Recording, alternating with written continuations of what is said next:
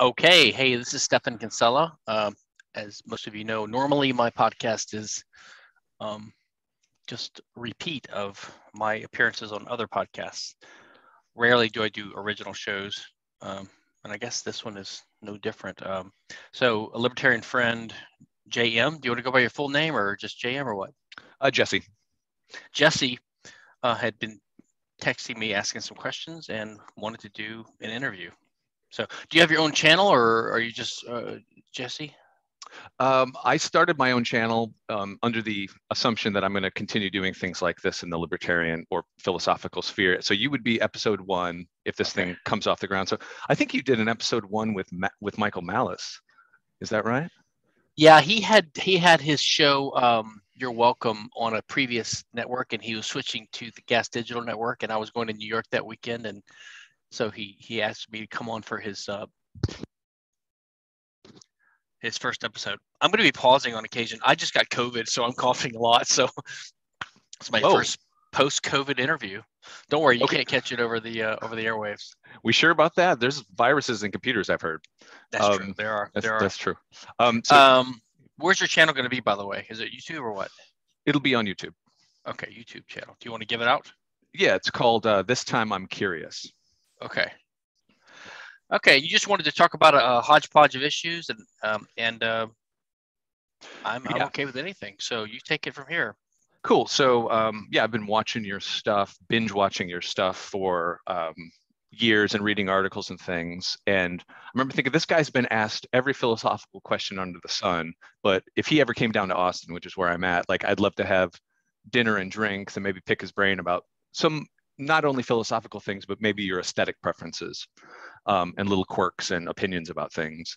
But I would never forgive myself if I didn't ask you some philosophical questions in this. So maybe we get the heavier stuff up front. By the way, I'm in Houston. I go to Austin on occasion. You ever do the Bitcoin stuff there or any of the libertarian stuff? I go to an anarchist meetup and play D&D with a bunch of libertarians and anarchists, but I'll have to check out your appearances on those things and hit you up.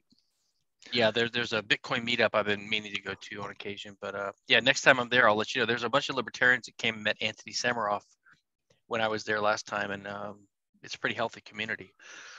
But go ahead. But the listeners are going to say, so you go to anarchist? Would you say you go to anarchist meetups and play D&D? They're going to say, but of course you do. Yeah, I'm not a total dork at all. By the way, have you played D&D since you're considered an uber dork? I played when I was like once or twice when I was 14 or something, but I didn't like it. I didn't like the unstructured nature of it. Maybe I didn't have a good dungeon master. For me, it was like a bucket list thing. This was my first campaign. It was started about a year ago. And I remember thinking, that's things that kids did in the 80s in movies. I didn't think that human beings actually did it. And I got invited to this thing. I was like, I don't know the rules. It sounds super complicated. We roll dice and we tell stories and stuff. And I'm enjoying it. But to get to the questions, so, I've been in ANCAP since around 2003. And I didn't meet one in person for 10 years. And when I met one, it felt like a long lost brother. Like we didn't stop talking the entire night. And again, it felt like a family member. You have been in the movement since like the 80s when it was unbelievably obscure. Yeah. And now it seems like it's finally reached public consciousness. Like Michael Malice was interviewed on Jordan Peterson podcast where they talked a little bit about it. Joe Rogan, Lex Friedman, Chris Williamson. It seems like they're not immediately dismissing the question. And to me, that's way different than it used to be. Do you think that we're hitting some sort of inflection point, or are you maybe more pessimistic? Inflection point for what? For like mass adoption? Yes. No, I don't think that's coming anytime soon. I do think that the numbers of libertarians has gone up by maybe an order of magnitude. So something has changed. I have my suspicions, but so I think what happened was the original, before my time in the 50s and 60s, it was very small, like maybe a dozen or something, right? And then, or a little bit more maybe, with with people that are quiet, but just reading. And then in the 80s, 70s, 80s, maybe 90s, it was getting bigger and more established, right? But still, it was really small compared to the way it is now. I think the libertarians back then, my impression is, the way I came into it was from reading, Ayn Rand and economics and political theory and all this. And I think that was primarily who it drew. It drew like smart grad student types, academics. So they seem to be less radical than we are now, like fewer anarchists, like anarcho-capitalists were like a much smaller percentage of libertarians. They were more minarchists and constitutionalist types, but they were also more principled and more better well-read. I think so. Ayn Rand and Milton Friedman and those guys were the primary influences that drove it, what we think of as a modern libertarian movement. And then I think Ron Paul happened, and that drew in waves and waves more. But he tended to draw in younger college student types, but mostly activists, people that were activists. They thought you could make a change by voting or the electoral politics system, and they were also newbies, so they just came in because they heard his message and it resonated. But so they weren't the well-read types or the intellectual types. But because he was connected to the Mises Institute and Austrian economics, the new crop of libertarians that sort of came from that wave, I think they're less intellectual and well-read, although a lot of them have read some of the basic stuff in Austrian economics.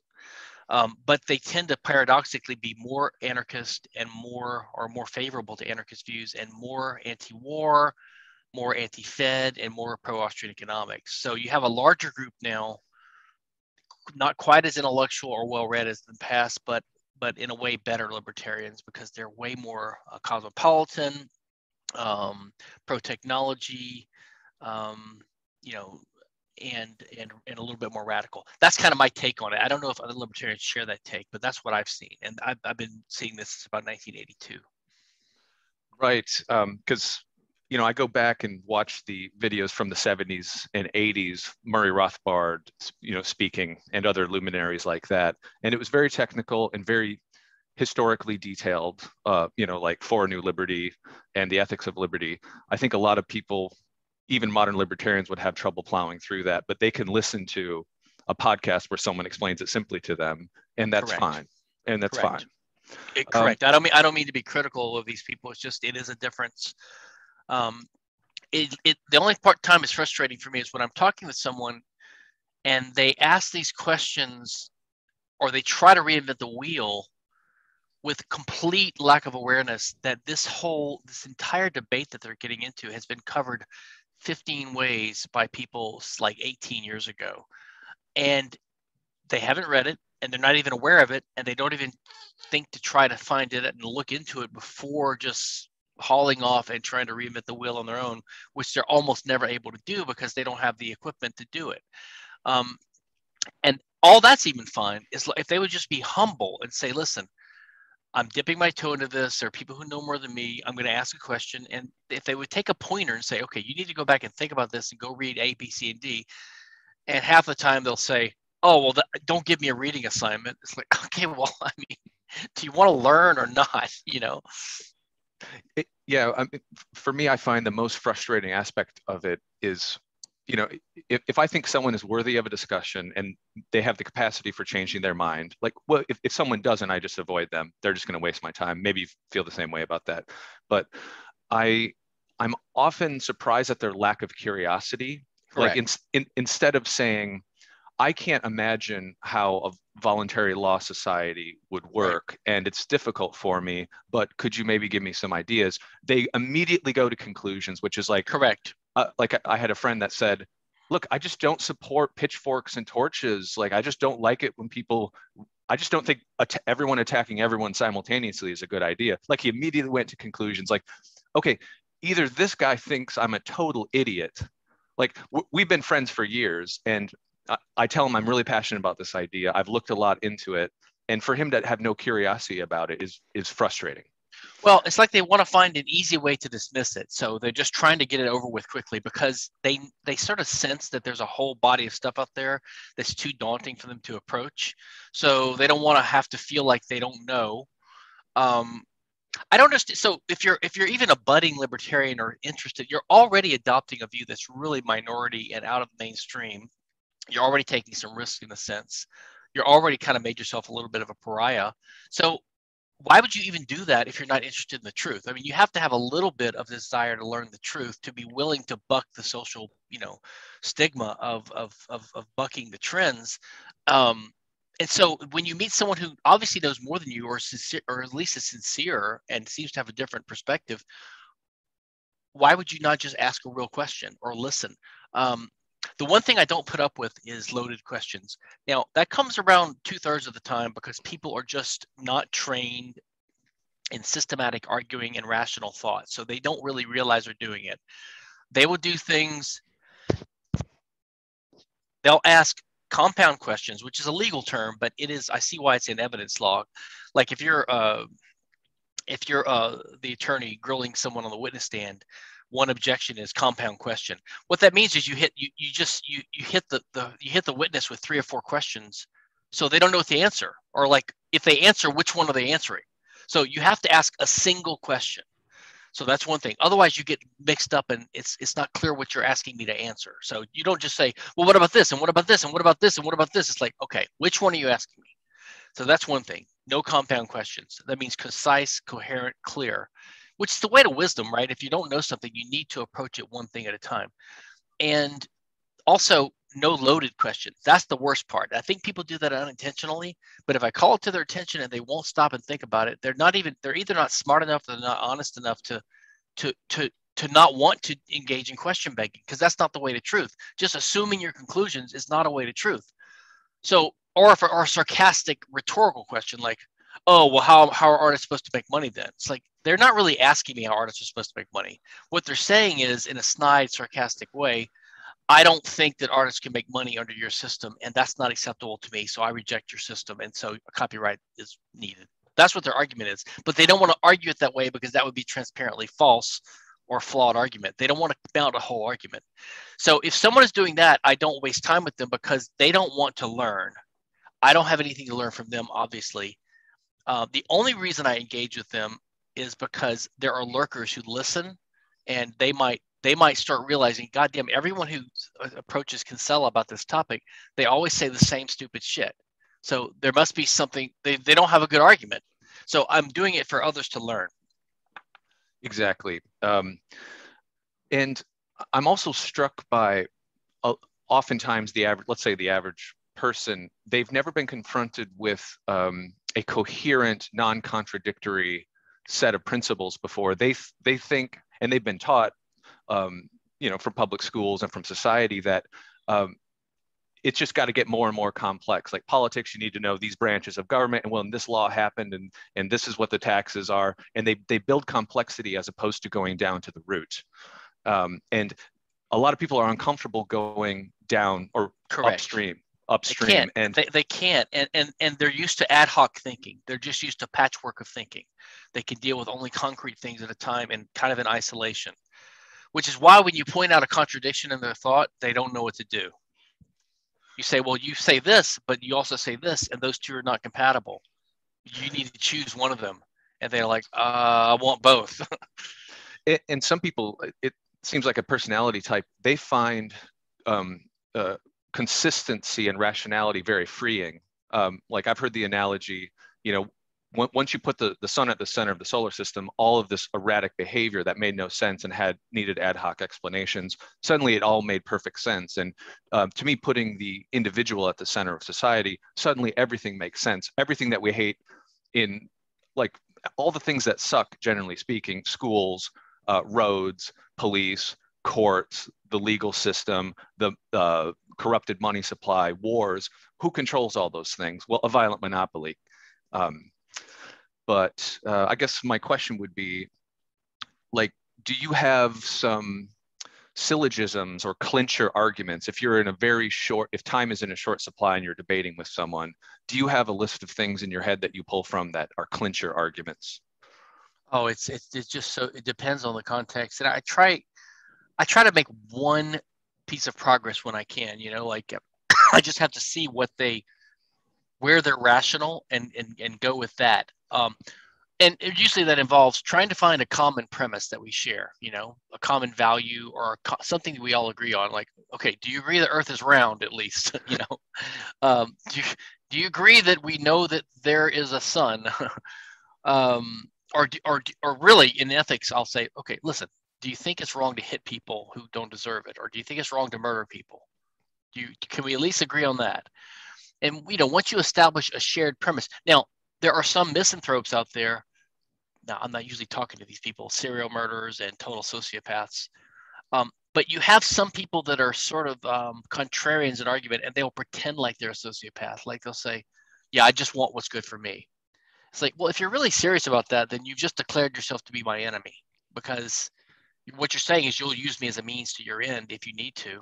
So you don't respect my rights. So if it comes down to it, you and I are enemies. So this conversation is purely strategic for both of us. So I'm just going to keep an eye on you. Like, you're not going to be invited to my house. And if we ever get trapped on a desert island together, I might have to kill you when you're sleeping, right? I mean, to save myself from when you wake up tomorrow and try to kill me first. But these people aren't usually serious. They're just trying to be gadflies or provocative, They don't want to concede that they really do value. I mean, they do value peace and knowledge if they're having a conversation with you. They don't want to concede that because they're afraid if they concede something, then they'll be trapped. They'll be trapped by the truth. I don't know why people are afraid of being trapped by the truth, but so I can't think of any kind of go-to knockdown argument. But when I see one, I'll go for it. I'm not afraid to. I know a lot of these left libertarian types. That type tends to, the kind of respectable, mainstream, incremental, moderate libertarians, the utilitarians, the ones with no principles, they seem to think that knockdown arguments are coercive, right? Because they trap you and all this kind of stuff. It's like, well, sorry. It's the same kind of person that says something like, well, there are no absolute truths whatsoever. And I'm like, what about what you just said? Right. And but for some reason that retort never works. They always look at you and say, well, you're just being silly. It's like, well, but okay. I just showed you logically a flaw in what you just said, and they just don't care. In my early days getting into this, I would notice that my email debates would go paragraphs after paragraph after paragraph. I would have to unpack historical context and things like that. And I've noticed over time, my arguments have become a little bit more efficient, where someone would type, a page of garbage, and you just call out the contradiction in the thinking there, and all it would take is a sentence or three. And I find that helps with the stamina of it. And most people will concede the point or give up the conversation. So it's like a boxer with who's very smooth, as opposed to just throwing punches all the time and having to know everything about everything constantly. Cool. Thoughts on, sorry to keep this philosophical, okay, but do whatever you want. I can't help myself. Now, I know that this is not a priori either way, or some people might argue it, but is voting defensive, or should an anarchist not vote? What's your thoughts on that?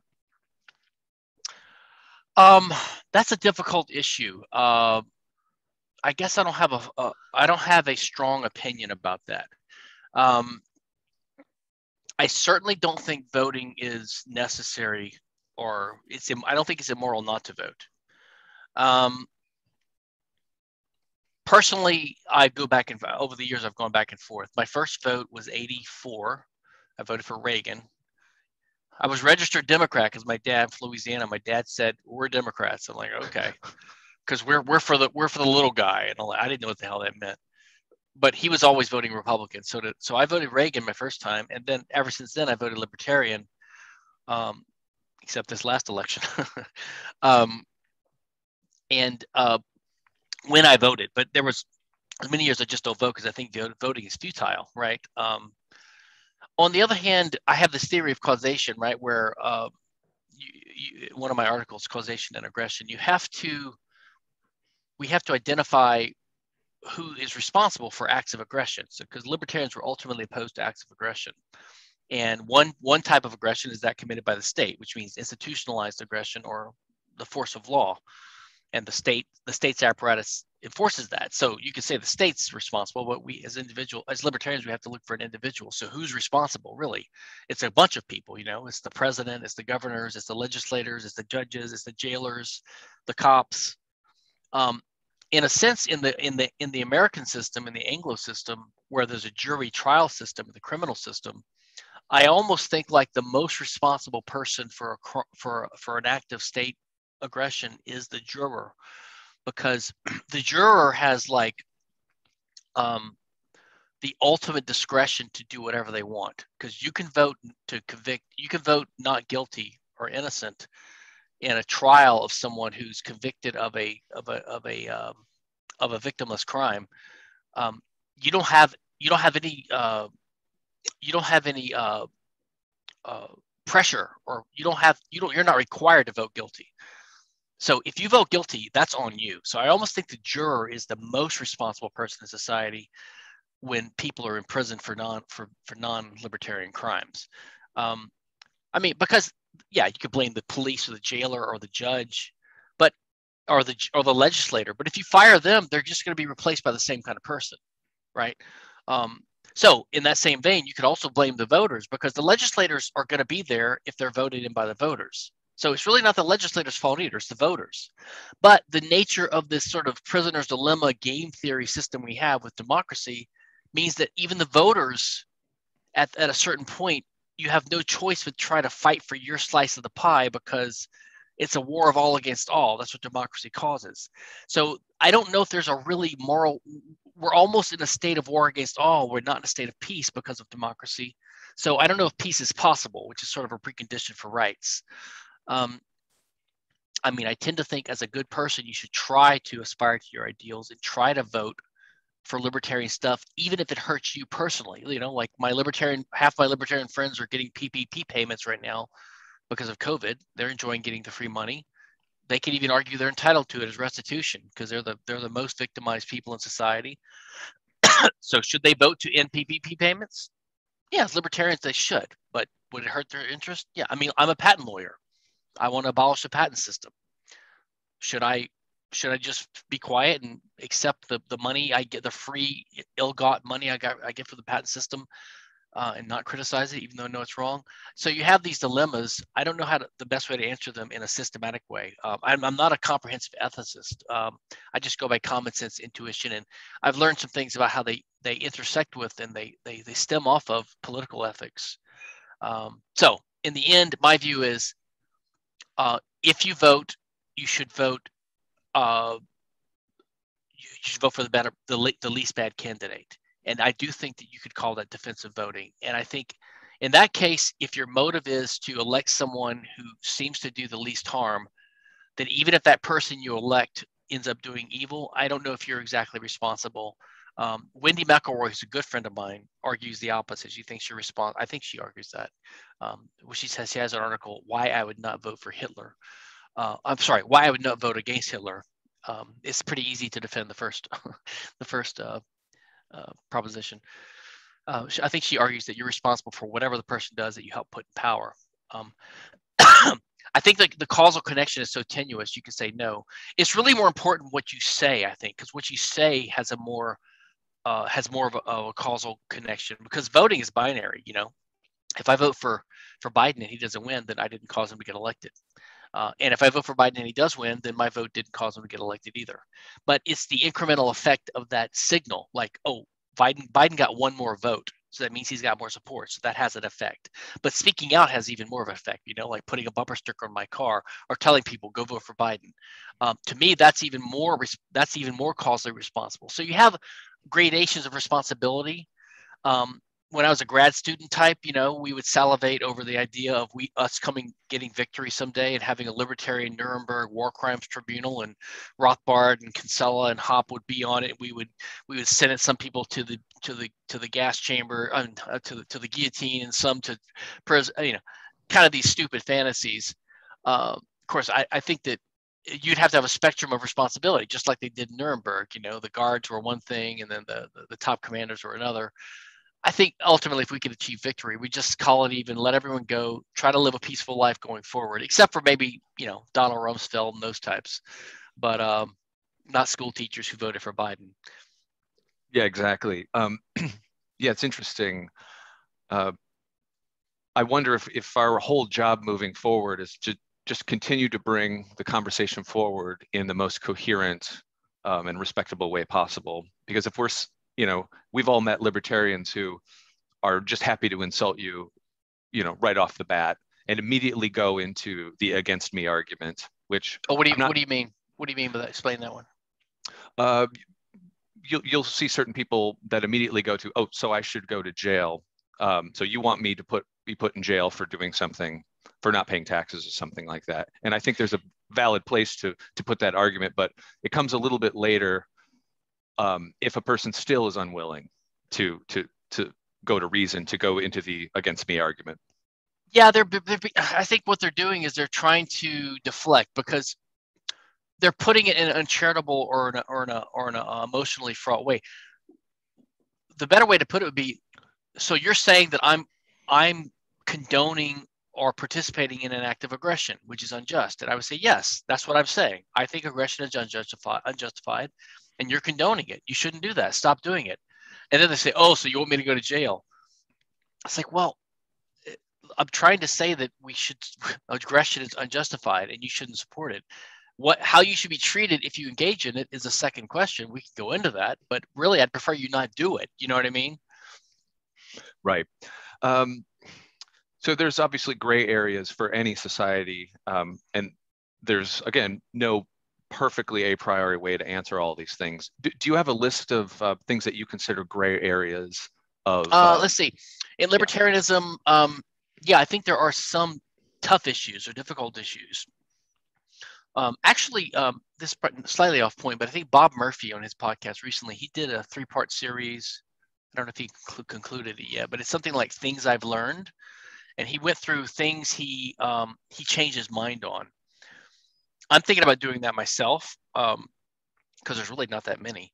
And also, I'm thinking about doing one on like things I think I've made a contribution for, like just highlight the things I think I've found little nuggets of things where I've advanced the theory a little bit, just to highlight and identify them, then help me remember, and maybe I can work on more of them.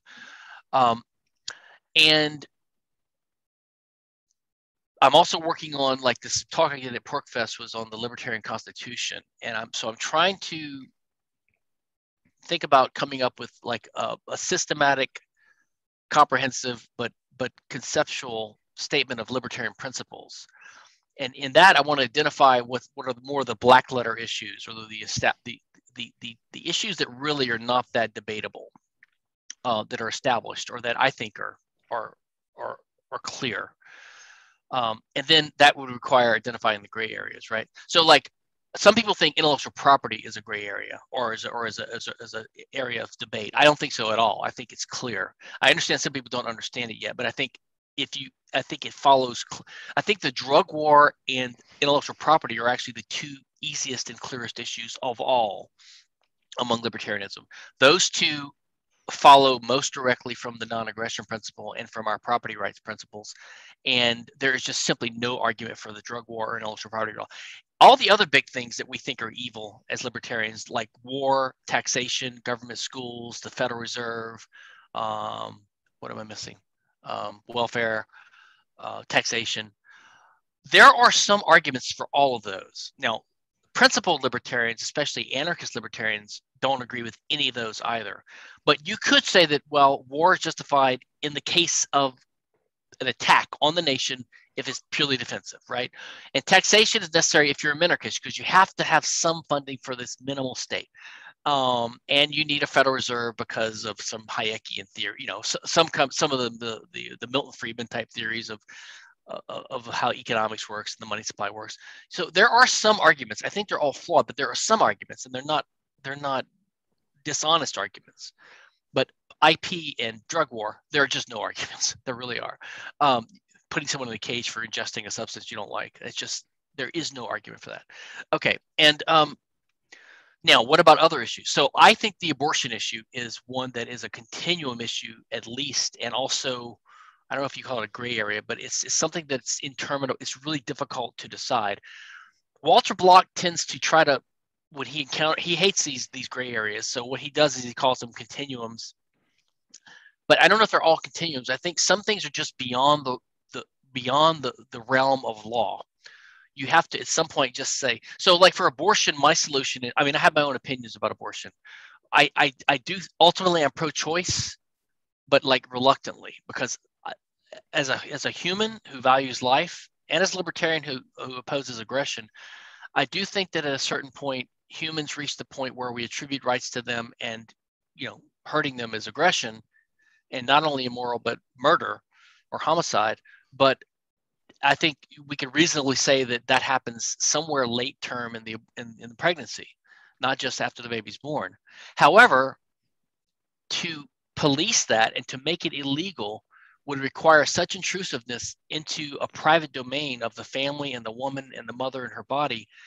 And also, as technology goes on day by day, it's going to become increasingly impossible to police it, because a woman might be in a cabin pregnant for 9 months. No one even knows. She has a robot in her basement that has the abortion. No one even knows. So it's just a private thing that's no one's business. Furthermore, I think the problem is going to disappear over time, because as we get richer and more humane and more advanced, all the stigmas from sex are going to go away, and the being pregnant is not going to be a stigma, and the market for adoption will be high.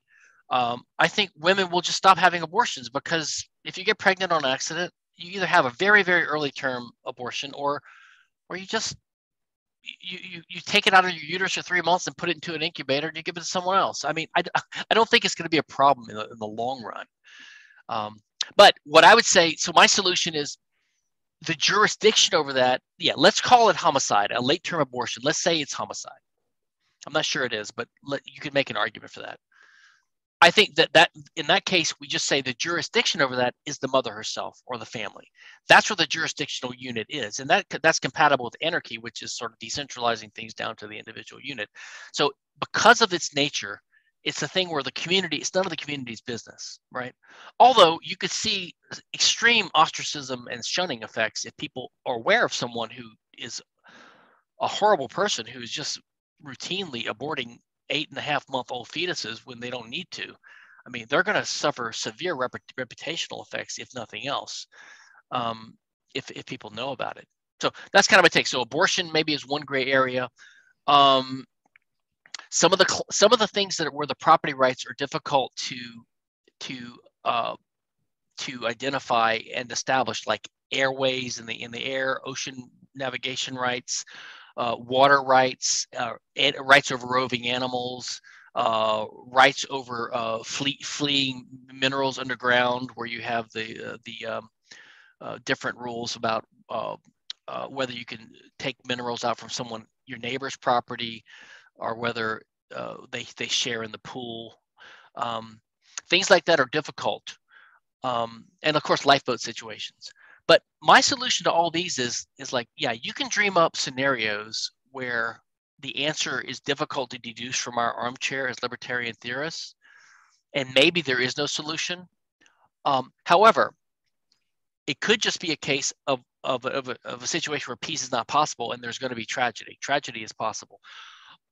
And in any case, the question is a relative one. Like, okay, libertarianism can't solve the problem of two guys on an island or two guys in the desert with one bottle of water between them. Libertarianism can't solve that problem. But how would socialism solve it? How would fascism solve it? How would theocracy solve it? Just adopting a different political philosophy can't make another bottle of water that solves the problem. So these criticisms of libertarianism have to be taken in context. It's like, just because libertarianism can't do everything doesn't mean that it's flawed. Libertarianism is simply a considered, well thought out, sincere response to the question, in a world of scarcity, where there's potential conflict, where humans want to live among each other because they benefit from it, but where there's a danger from living with each other because of conflict, we need to assign property rights to things so that people can live in peace when they want to try. And we have to do that in the most reasonable, fair way possible. And libertarianism attempts to do that. Anything more than that cannot be asked from a political philosophy. Very well said. Yeah, when I say difficult parts or gray areas for libertarian philosophy, that does not obviously imply that the government is the best way to solve that. It's just given our framework, here are the Yeah. things that we just can't decide. And um, well, I guess the market would decide. And what better solution than the market for these things? I think one more. Let me add one more thing. One more thing would be punishment theory, which I've written on. So I actually think punishment and retaliation itself, revenge, I think it is justified. I think that is what justice can mean in some cases, in theory, in principle, right? So I think that if someone commits a severe act of violence against you or your family member, that person, it would be just for that person to be punished, even executed, in some cases. That said, I think a realistic, practical world system and society for doing that is extremely unlikely and difficult because um, that is for it to be institutionalized. You know, if a family member or a victim goes Dirty Harry and just takes the guy out in an act of vigilante justice, you know, that's going to happen from time to time. And I think society's going to they're going to kind of nod their head and let it pass. They're going to say, okay, he took out the trash. The guy might get ostracized for doing that if he does it too much. He's going to become a loose cannon. Even though he's a victim, he's also not following the law, which is to bring a dispute to your peers and let the system handle it, so that you're not biased. You're not a jury. You're not a judge in your own case. You don't overpunish because you're making you're the judge, jury, and executioner. All these things make self-help dangerous. So I think self-help would always be an option for actual self-defense, which it even is in today's state-dominated legal system, right? In the common law, everyone admits that you have the right to use lethal force in self-defense when the police can't be called, when it's too late. So in that case, you're acting as judge, jury, and executioner, but what else are you going to do, So I think that in the real world, you would tend to have a restitution system and an ostracism system because the cost of implementing an institutional punishment system is so high because there's no benefit and there's all cost. There's no benefit because no one benefits from this except the victim psychologically benefits. But who's going to pay for the elevated costs of you have to have a higher burden of proof you have to satisfy to kill someone rather than to take money from them, like beyond a reasonable doubt instead of preponderance of the evidence. You have to have lots of insurance standing by because what if you punish someone who turns out to be innocent later? Now you've committed aggression. So I just think because of this, no one's going to get involved in this business in an institutionalized way. I almost have come down to the view that jail or prison should be almost abolished in any society, and it should be reserved only for basically, if anyone deserves to be in prison, they should just be killed. Like if they're so bad that they deserve to be in prison, it's because they're basically a complete misanthrope and sociopath and a standing threat to everyone. And in that case, they should just be sent to Australia or Coventry, as Robert Heinlein described it, or dropped in the middle of the ocean, or just killed. I mean, but other than that, I think give people a chance to reintegrate back into society, pay their debts, or they're going to be shunned and they're going to be left as outlaws and sort of a marginal problem. So those are difficult issues. There's no deductive a priori answer to this, but it's a guess based upon our knowledge of the way the law works now, the way things have been done in history, and our knowledge of libertarian principles. That's what I think would and should happen in a free society. Right, and establishing an institution where a person can get into power, police officers, guards in prisons, and soldiers in war have an opportunity to be unbelievably cruel to people. So removing the opportunity to be unbelievably cruel without any sort of consequence would be step one. Cool. And just the last thing on the gray areas is I've always wondered about the animal rights question, and it's I was about to say that. Yeah, I was about to say animal rights is another one. Yeah, unbelievably difficult. But as you mentioned before, technology sometimes can solve these problems for us. And maybe it was you that mentioned this, but I think it's really interesting, the idea of synthetic meat. That, yes, if I had to pay double the cost of meat or triple the cost of meat to get a synthetic one that wasn't from an animal that was killed, I would definitely do that. And if I was a billionaire, if I was Jeff Bezos, Elon Musk, or Bill Gates, I would I would give $10 billion to research in growing synthetic meat. And a lot of people say, ooh, that's so gross. Like something cultured in a lab or something like, well, what's grosser than a slaughterhouse? Excuse my language. Well, what's wrong? I mean, you're eating an animal's flesh. I mean, that's gross too, if you think about it. And some people still do that, right? I mean, if someone says, "Oh, I have hog's head cheese. It's made from the brain." Oh, disgusting. It's like, okay, well, they eat it in one country or one region, and you eat their leg muscles. I mean, what's the difference, really? Yeah, I think animal rights is more of an ethical question than a political question, although the animal rights question is interesting. So I personally think that rights have to have some connection to our capacity for rationality. I'm prone towards Lauren Lemaski's view of what he calls piggybacking, which is why we say that not fully functioning humans also have rights, like people with dementia or in comas or vegetables or children or babies or infants. Why do we attribute rights to them? And he says, well, we extend our rights in a social way from the normal functioning adult case, or even someone who's taking a nap, someone's sleeping, or someone who's during surgery, they're knocked out.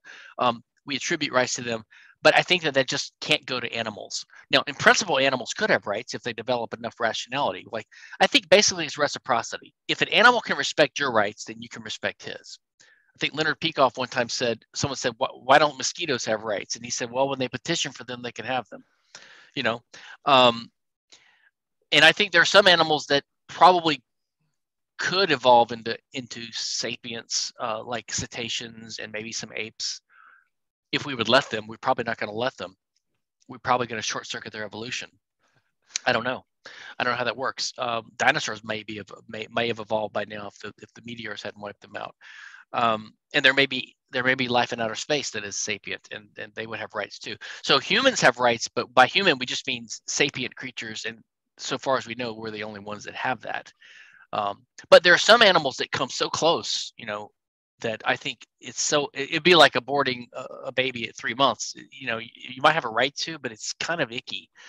It's a potential life, and if you're a parent, you start seeing that. My views on abortion did change a little when my wife got pregnant, because you think, God, that's my baby in there, because you do call it your baby and you want it to protect it, so you start realizing it's a potential human life, or it is a human life.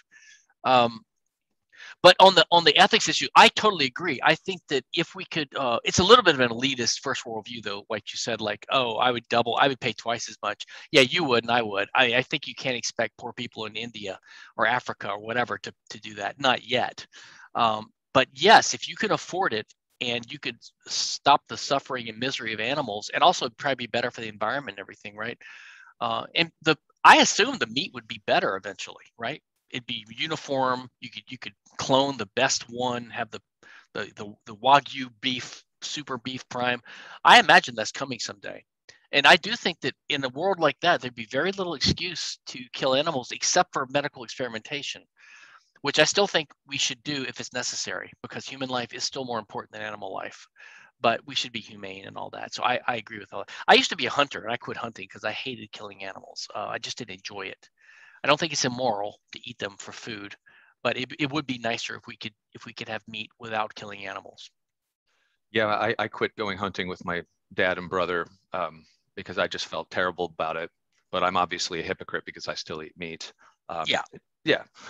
Cool. All right, let's move a little bit more into the bizarro territory and aesthetic questions and so on. And you just let me know when you have to go.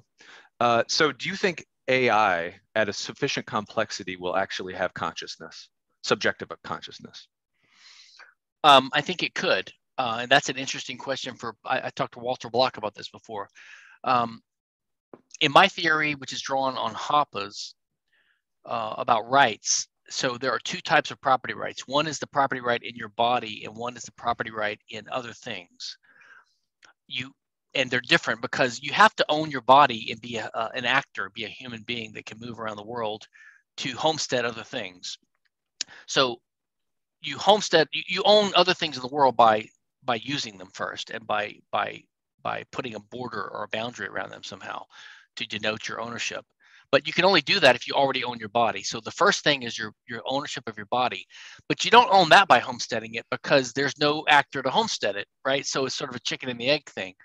I think the reason you own your body is because of what's in common with all the theories of ownership is that it's whoever has the best link to the thing, the best objectively demonstrable connection to the thing that they could show other people, so they could say, I have the best connection to this thing, so you should respect my property rights in it, so we can have peace and avoid conflict. So in the case of external things, the first link, the best link is the first person to use it for obvious reasons, because we can't survive unless we use things, which means someone has to be the first one to use it. So they have to have permission to use it. So it's not unethical. And so it's permissible, which means that the first use is something special. So that's why that's the best link. But in the case of your body, I think the best link is your direct control over your body. I'm the only one who can move my hand. So I have a direct control over this body. That gives me a special connection to this body that separates me apart from everyone else who claims to own my body. And everyone else who claims to own my body also directly controls their body. So they're relying upon this premise too in their assertion of their self-ownership rights. So it's sort of like an undeniable thing that everyone is presumptively the owner of their own body because they can control it. Now, if that's the case, if we had a computer system, let's say I own a computer, a mainframe computer at my house, which is running a program, an AI program. I own that hardware. But if I program a program on there that wakes up someday and becomes self-aware and is intelligent and conscious and has what we call sapience, and therefore has rights, then that computer has now acquired ownership of that body, that computer. So now I owned that computer, and now the ownership has been transferred to that robot. Just like my baby, like if I'm a mother and there's a baby in my body, say at 1 month old, those cell tissues are in my body. They came from my body. I own those. But at the point where the fetus has rights, he sort of wakes up and I won't say homesteads, but he acquires ownership of those. So the mother loses ownership of those cells that were in her body that she owned the day before, and now they're owned by the fetus or the baby. Same thing with the robot. So now, as a technical matter, I'm extremely skeptical of AI. I certainly don't think real AI is anywhere around the corner. I'm thinking 50 years from now, something like that. I could be wrong. I also believe that it's impossible to program AI. I think the only way to get AI is for it to grow. So I think you could someday manufacture a synthetic neural network, a digital electronic neural network with sufficient complexity and neural structure on the order of complexity of the human brain. And then you can design it so that it can start learning patterns, and maybe it could evolve consciousness. But once it does, the processes inside are going to be so mysterious, you won't understand that any better than our brain, with one exception. And that is, because it's digital, we would have complete information about everything going on inside of it in a causal sense.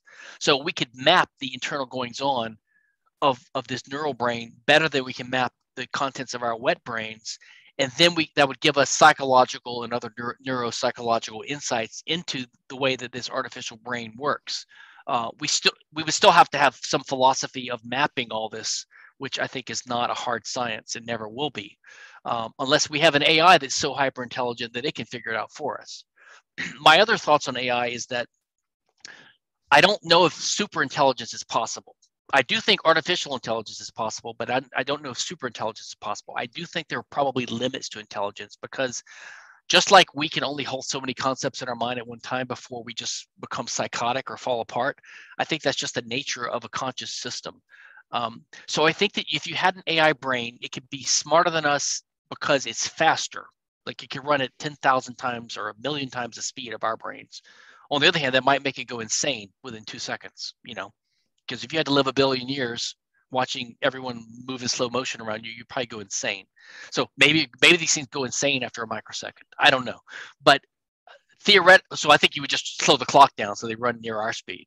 So you're going to have AIs that are as smart as us. They probably have better memories, access to bigger memories, but I don't know if they're going to be that much smarter than us. But I do think that they could be they could have rights, and that's going to cause some problems, because what if the internet wakes up? Now that means this new Skynet owns the entire set of computers and hardware and transmission lines all around the world, and now we're in a pickle. So I think we have to be careful putting too much faith in our ownership rights in dead resources that might someday become the body of a waking up super robot. But I think this is 50 years down the road. But who knows? So I'm skeptical of the idea that computation can create subjective consciousness. And so that sort of sidesteps the question of, will these things have rights? Because if they don't actually have a subjective experience and they're just complex enough to do unbelievably great problem solving. Why are you skeptical? Why do you think computation can? I mean, our brains, that's what our brains do, is computation, right? It's wet computation or analog. Right. So I've been looking into Roger Penrose and Stuart Hameroff's theory of consciousness, which you may be familiar with, but their theory is that consciousness is due to the collapse of the wave function at the quantum level. And microtubules inside the brain are a way to orchestrate those things coherently. So in a sense that they believe in panpsychism, which is the universe has a proto-consciousness across all things. And our brains are conscious not because they're computational. Now, they happen to have computational aspects to them, which allows us to have a coherent strategy into the world. But just because we replicate complexity in transistors does not mean they have subjective consciousness, because there are no microtubules to have a subjective experience with. And the reason I bring this up is, if we truly believe that AI is subjectively conscious and we send a robot to Mars and then it runs out of power, we just killed something of astounding intelligence or whatever. So I'm saying we really need to have a conversation about, will AI have subjective consciousness? And if it doesn't, we can actually sidestep a lot of the ethical issues. Yeah, I agree. And if Penrose, I've just read a little bit into this stuff. It's interesting. To my mind, this is not real science. It's like Omni magazine stuff. Partly because at the edges of these science things, they become basically unverifiable or untestable. I think I could be wrong. Maybe there's ways you could do it. I mean, there's this book by John Horgan, The End of Science, about 15 years ago, which is fascinating.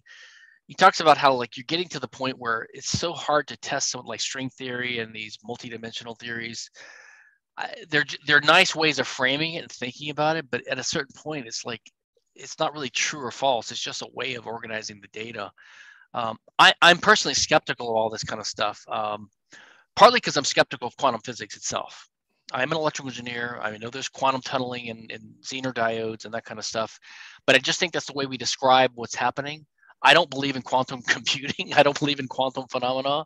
I'm more of a realist and a causal realist and even more of a Randian on this stuff. I could be wrong, but I'm deeply skeptical of the idea of randomness and quantum, the way we interpret, what is it called, the Copenhagen interpretation of quantum physics. I think there are some dissident physicists who also disagree, or they used to. So I'm skeptical of this entire quantum framework. I don't believe in parallel universes as a philosophical matter, because I think to exist means to have an effect on other things. So if you posit a dimension or a realm that in principle is not detectable or has no effect on us, and vice versa, it literally does not exist. It's like when you tell a story, oh, Jack and the Beanstalk. I mean, that's just a story. So if you say, okay, there's another universe next to ours, but we can't see each other and we exist in parallel, that's just a complicated way of saying it doesn't exist. I think. Now, that's my philosophical way of dealing with it. And this field, I am reinventing the wheel a little bit, being a crank, but that's because everyone I read, I'm dissatisfied with. I'm dissatisfied with physicists who plays philosopher, like Fritjof Capra and that ridiculous The Tao of physics, and other physicists who try to get philosophical and they're amateurs at it, or they haven't read what I think is the right stuff. And then, you have the a priori, the people with their theories, like Ayn Rand and these others, and they have their theories and they just stick with them no matter what the evidence. So I'm in a pickle as what to believe, but I tend towards a realist view of things, where I believe in causality, and I'm skeptical, deeply skeptical of quantum stuff. So I see no reason why you couldn't have an AI computer, unless consciousness requires analog and not digital. But maybe you could make an analog electronic neural network. right? But I don't know. I am deeply skeptical of AI. I guess I agree with you to an extent. I don't think you can program it. So I would say that any program is just it's just a program following the rules of its creator. It's not really conscious. Cool. Yeah, I see people conflate the two concepts of extremely powerful AI is necessarily conscious. And yeah, I just want to hear your thoughts on that. Let's keep going down the rabbit hole of just weird things. What do you think of UFOs, aliens? Do you think they've visited us? No, I do not. I think we very well could be alone in the universe. I think when people say it's likely there's life in outer space, I don't think they know what they're talking about. I think they don't understand probability. All we know is that we exist, and that fact is compatible with life being extremely unlikely or life being common. So the fact that we exist tells us nothing about which one is likely. I think all these D&D type dorm room grad school dorm room session things like, oh, we could be living in a simulation, are complete and utter bullshit and nonsense. And I'm informed in this by sort of my appreciation for aspects of Ayn Rand's theory of concept formation and epistemology and validation of knowledge, especially the way David Kelly presents it in his great 1980s series, which I have on my YouTube channel. I have a playlist. I think it's called The Foundations of Knowledge. I'm blocking my COVID cough from everyone. Hold on. It's sort of a way of looking at what certain knowledge is and what knowledge in general is. And in particular, it's his talk on skepticism. Like, most people have this kind of simplistic continuum theory, like, oh, they're almost empiricists, right? Sort of the one problem I have with the modern atheists. I'm an atheist, but I'm not their type of atheist. Like these modern secular atheists like Dawkins and Hitchens and Sam Harris.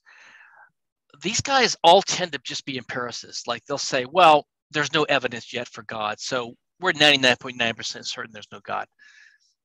I don't think they have a sophisticated theory of concept of knowledge. That's not how you approach things. I think that's totally wrong. I think that the Randian view is correct. Like, if someone makes an assertion about something that's possible, even that is an assertion of knowledge about the way the universe is, and that requires some reason or evidence. And you can't just say, well, anything's possible, because we don't know that anything is possible, right? I think we can have contextual certainty in the assertion that there is no God for several reasons. Number one, the term is never defined accurately enough to have any coherent content, so it's a meaningless assertion. It's like saying blah exists.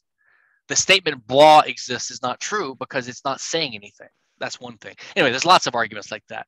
So the closest I found to a rational discussion of it is George Smith, but even he has something wanting. So how do we get on the God issue? Well, we were talking UFOs. UFOs. So it gets to the probability of UFOs. And as I understand, my understanding of science and astrophysics, I don't know if we'll ever colonize the galaxy, much less the universe, because it's just so difficult to get to the moon. And these systems have to be more and more and more and more complex to do more and more things, and the more complex they are, the more chance they crash. I mean, we had 2 space shuttles crash. You have a little marble-sized piece of space junk hitting the space shuttle. It's gonna destroy it. It's just, I don't know, and I think it's just ridiculous. I think if life in outer space had been here by now, you'd have a lot of it, and we'd know it. So no, I don't believe any of it. I don't think there's ever been life in outer space that's been here, and I think all the reports. The best explanation is either we don't know, or it's just some natural explanation. That's my take on it. But I'm a deeply non-typical libertarian in that I almost have like a constitutional aversion to conspiracy theories and things like that. Unlike most of my libertarian friends. So no, that's my view on UFOs. What do you think?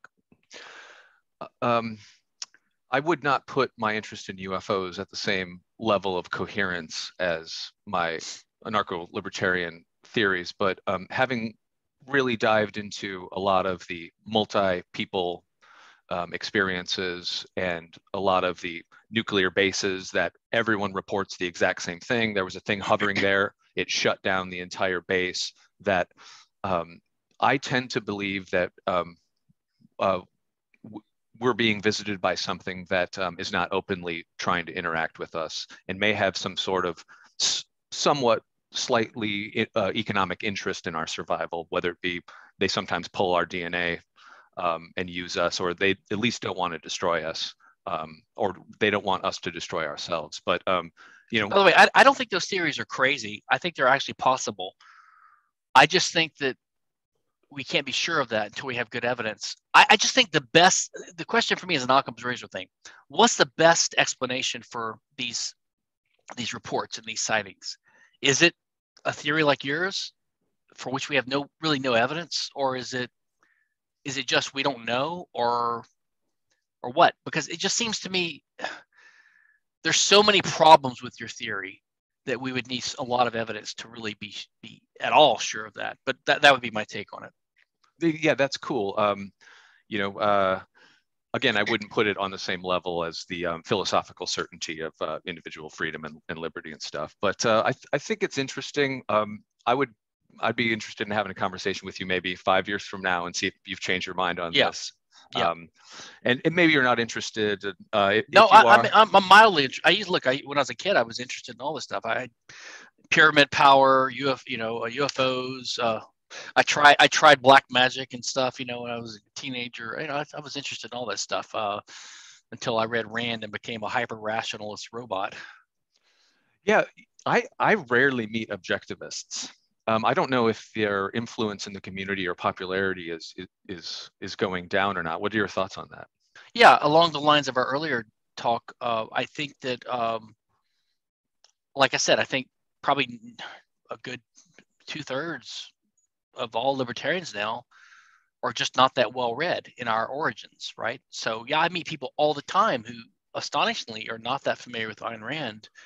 Not that I think she's essential, but a lot of her thought has permeated lots of the foundations of libertarianism. And when you go through that and you read her critics and her responses and people she influenced, you realize the deep tapestry of stuff that we figured out, and you'd be more aware of things that have been already hashed out and discussed. So I think it's important I'm not saying I think I would be a Randian by her original abstract statement of what objectivism is, which is just 4 principles, right? Reality, I believe in that. Egoism, which is self-interest. It's hard to disagree with that. Capitalism, which I think whole libertarianism, and what's the other one? Well, so we can know reality, and that there's a reality that exists. Those kind of things. I agree with all that, but I disagree with her application of her politics. Like, I think it means anarchy, not menarchy, and it means no IP, not IP, and that kind of stuff. But I don't think you need to be a Randian, really. I think basically for libertarians, it's important to be rational and to be a realist. That is, believe in reality and the efficacy of reason. And to believe in the libertarian principles, right? The basic non-aggression principle. Let me get your thoughts about some other more contemporary popular thinkers, or at least podcasters. So what are your thoughts on Jordan Peterson? If any. I almost want. Have you read The Fountainhead by Ayn Rand? I did a long time ago. There's a line in there. This is a little bit too snarky, but there's a line where the main character, Howard Rourke, who's under siege from all these collectivists in society, he meets up with his archenemy Ellsworth Toohey, who's this evil newspaper editor, and he meets Rourke on a bridge, and he says, "Tell me, Mr. Rourke, what do you think of me? No one's here listening. Tell me what you think of me." And Rourke says, "But I don't think of you." I mean, I'm not that interested in Peterson, to be honest. I do like that he stood up to this ridiculous transgender crap in Canada a few years ago. He's a smart guy. He doesn't think like I do. He's all over the map with his metaphors and his meandering explanations.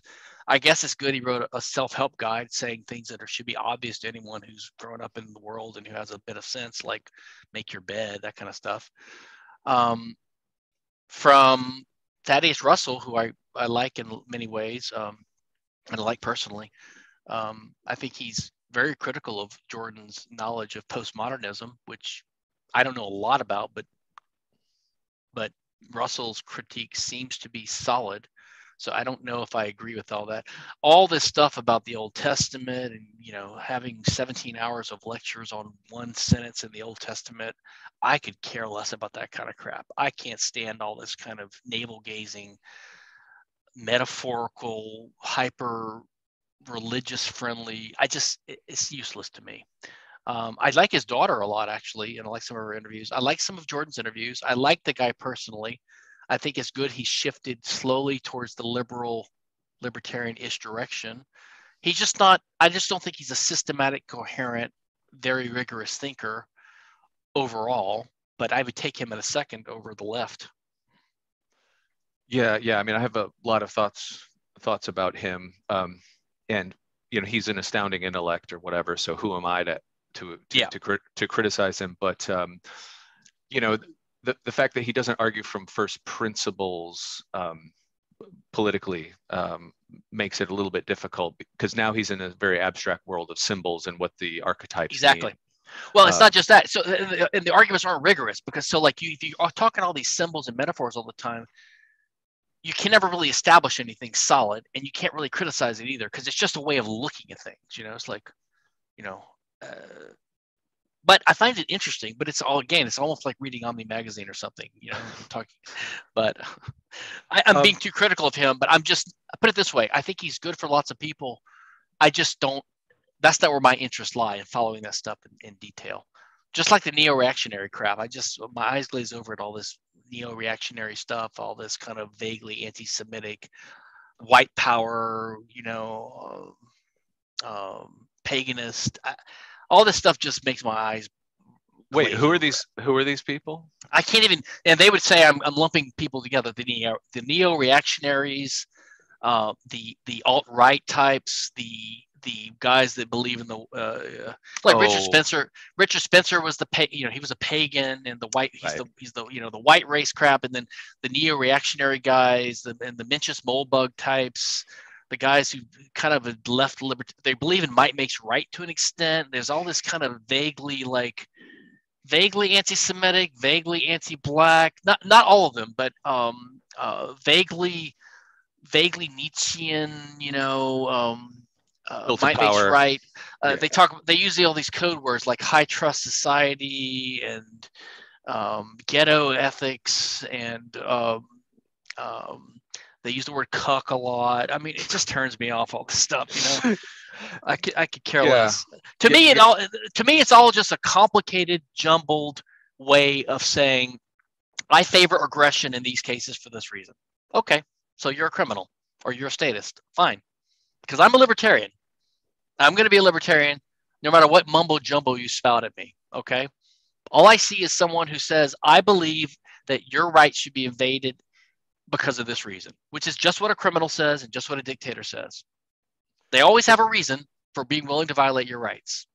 To me, it's just window dressing.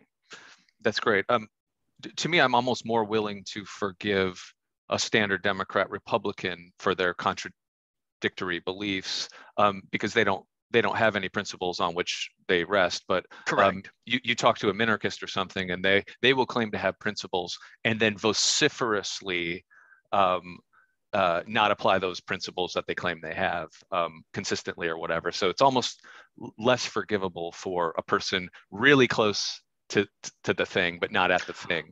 I agree. And I've noticed a shift, like say 10, 15 years ago. Like I would sometimes half jokingly, but not quite, I'll call a minarchist. I'll say you're a mini statist. They get so upset. Oh, statism means this, so they get pedantic. They get about but okay. The definition of statist doesn't mean someone who believes in a minimal state, but you do believe in a minimal state, you're a mini statist. I mean, and I'm trying to highlight that they're favoring something that they oppose in another realm of their libertarian life. I almost, but I've noticed that like nowadays, if you criticize minarchists as just being totally incoherent and principled libertarians, you don't get the pushback you used to get. You know, everyone sort of knows we're on the. I think we anarchists are on the rise with our moral fervor and our certainty and the coherence of our arguments. I think minarchists, they criticize anarchists for being utopians, but they're the utopians because they believe in having a monopoly of agency with a monopoly on violence, using it properly. Everything we know about human nature, game theory, and monopolies shows you that what's going to happen is what has happened. And there have been thousands of governments in the world, and there's a couple hundred right now. There's never ever in history been a minimal state. That's why they lie and they portray the founding fathers generation, the original American system. They portray it as being almost perfect, which is complete bullshit. I mean, women, you know, if you say women and slaves didn't have rights, they call you some kind of lefty PC type, but it's fucking true, you know? What the fuck? And not only that, even the poor whites didn't. I mean, you know, this was the revolution was done for the benefit of the rich white male aristocratic landholders who basically stepped into the shoes of the king of the British king's place. They stepped into their place, so they just stepped into the place of power, increased their land holdings, right? Got their debts paid off because of inflation and all this kind of crap. And they basically set in motion a centralizing government, which we have now, the biggest government in world history. They achieved what they wanted to do. You know, it was a coup. It was a centralizing coup. I don't know how. So the point is, there has never been a monarchy in the history of the world, and the American founding generation was nothing near libertarian. There were a few statements they made in their propaganda to get people to accept it that sounded vaguely libertarian. You know, the Declaration, some of the, you know, calling the Constitution the protection of the people's rights, successfully selling that bullshit to everyone to get them to vote in favor of it. But the Constitution was to constitute or to make up a new government, and it was a threat to rights. And because people were afraid of the threat, they said, we're going to put some limits on what it can do so that this new thing we're creating doesn't become a threat to your rights. So to call that whole endeavor an attempt to protect rights is ridiculous. It's like saying, we're going to give a machine gun to an idiot, but we're going to put a safety on the machine gun to protect your rights, you know? Anyway. That's great. So, no, I think minarchists are, I feel like I'm being generous when I include them in the umbrella term libertarian, so they should be grateful. You know, I know probably a lot of us, maybe you included, were on that part of the fence, and all we needed was a little bit of rational debate to get there. So obviously, I think a little bit of patience and forgiveness is acceptable. But absolutely, if someone spends a decade arguing against it, then they're almost more contemptible in my eyes. I totally agree. I mean, there's a joke that's what's the difference between a minarchist and anarchist, and the answer is about 6 months. Now, it took me about 6 years, but that was because that was 1982. I was a high school student, and then in law school in '88, finally I was wrapped in objectivism for so long. Finally, when I read David Friedman, The Market for Liberty, and The Market for Liberty by the Tannehills and David Friedman, Machinery of Freedom, and Rothbard's stuff on anarchy, and Robert Nozick, even though he's not an anarchist. When I read that stuff, I finally was willing to go all the way. But nowadays, there's much less of an excuse because there's so many of us that are anarchists, and the arguments are so loud and persuasive, and you know that it's libertarian. I don't think there's much of an excuse to be a minarchist for very long anymore. Right before the internet, I would have to go to Barnes and Noble, and I would have to buy, you know, Mary Ruwart's book or Rupert's book. Mary Ruwart, healing the world. Yeah, that was probably the first one that really changed my mind. And most people say Ayn Rand, and to me, I got through Fountainhead and Atlas Shrugged and stuff, and to me, I would just prefer her nonfiction articles and in argumentation. Like I don't need a story to embed something. Maybe some people do. Oh yeah, some people definitely do, or they did. And by the way, I would say that The Fountainhead is the first book I read that started changing me. But in retrospect, I don't really know why, because The Fountainhead, I think, is a horrible, it's not libertarian at all. Atlas Shrugged is another matter. Atlas Shrugged is magnificent and great. A few deviations on IP and stuff, but it's great. It's even quasi-anarchist. But The Fountainhead is about a guy that is a weird narcissist.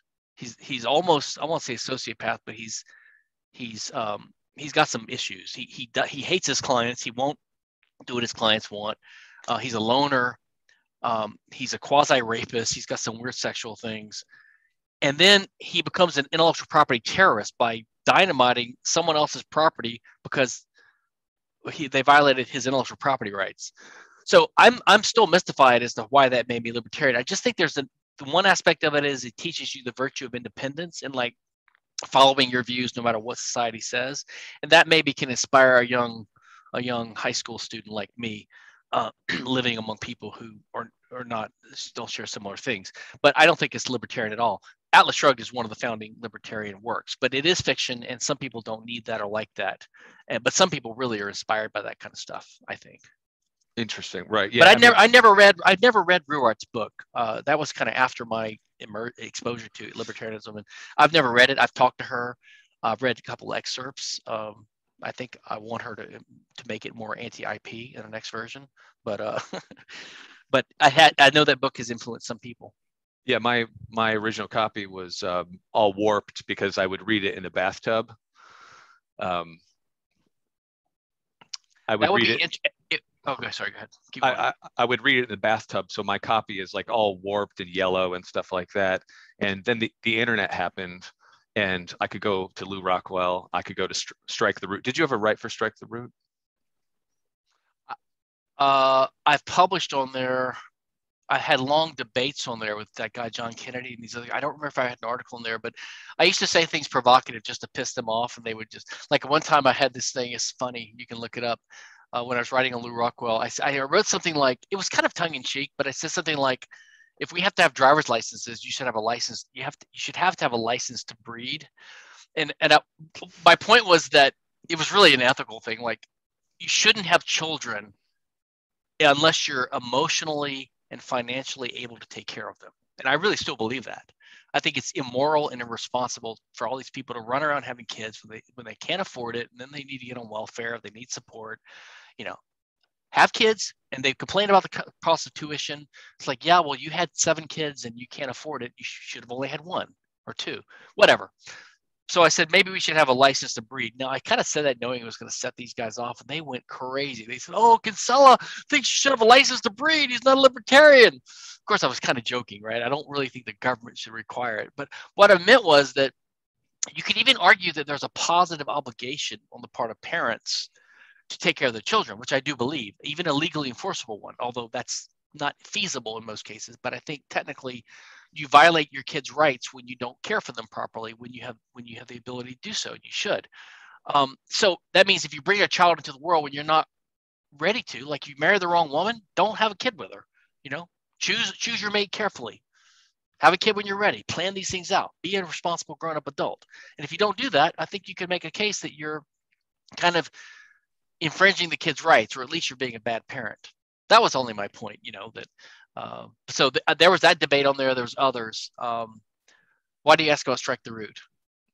I was just talking about my early days and how difficult it was to find these ideas. I didn't know where to go, but Lou Rockwell existed, Strike the Root existed. There were very few places on the internet where I could find this information. Then, of course, Mises Institute started putting everything online. And I think that's where I first read your stuff.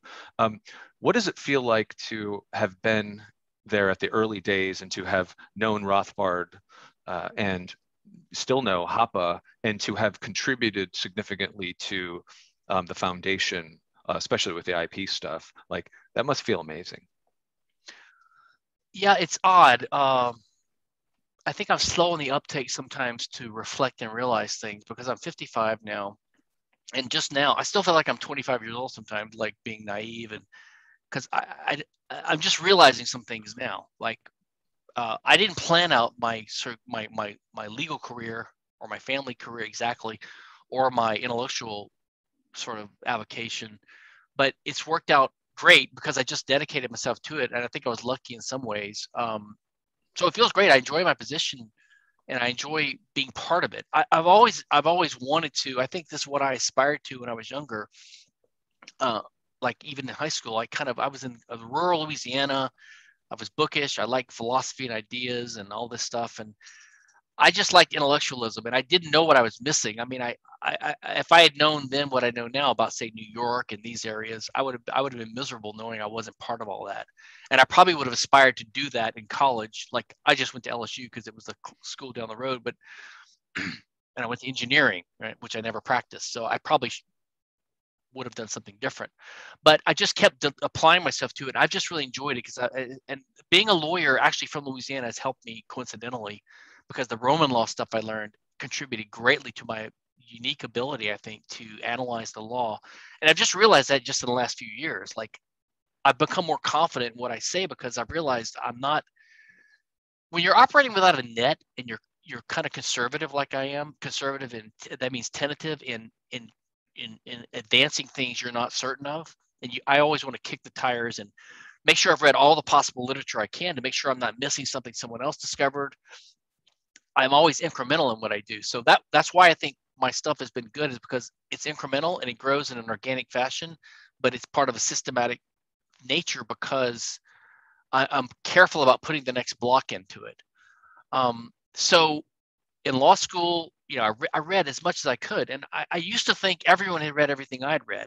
So over the years, when I would run into someone and say, well, yeah, there's a law review article in 1974 on this, I thought everyone had read all this. I thought everyone was doing what I had done, but now I realize I'm kind of unique, or I'm in the minority on this kind of stuff. So now I'm more confident in saying things even when I'm operating without a net, because I know there's no one else who knows more, because I know what everything's out. I know all the stuff that's out there, and I'm just confident I would have found it if someone had done this already and solved all these things. Unless this is some, PhD dissertation hidden in a basement somewhere, which I haven't stumbled across, but I think you would have heard about these things. So I met Rothbard in 94 one time right before he died, like 2 months before he died. And that was great. We had a great conversation. In retrospect, I see now what happened was, I wrote a long essay about Hoppe's thing. I was starting to get into my rights theory in law school, and then after law school, I published it in a law review. I sent it to Hans, and so Hoppe and Rothbard and these guys were excited, because at the time the movement was still pretty small. So they found a bright young lawyer rising through the ranks who was a potential another voice kind of on their side, adding to theory. So I went to this John Randolph Society meeting they had in Crystal City, Virginia in November of 94. And I was living in Philly at the time. And I went there to meet Hoppe, really. And I met Rothbard, Lou Rockwell, David Gordon, Walter, these guys in person. And I met Rothbard. Rothbard and I spent about 30 minutes alone in an auditorium before a talk, and we chatted. And of course, I wish I had known he was about to die, because I would have done more.